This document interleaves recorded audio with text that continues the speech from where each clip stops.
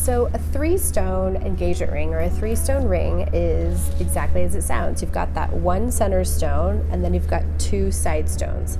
Typically these side stones are not teeny tiny, they're a pretty sizable amount of carat weight. So you're getting that classic kind of stair step in look by one big one, 2 side ones of equal proportion. In order to make a 3-stone alternative, one option is to choose different cuts. So just break the norms. You still are going with this 3-stone ring, but you've mixed up on cuts.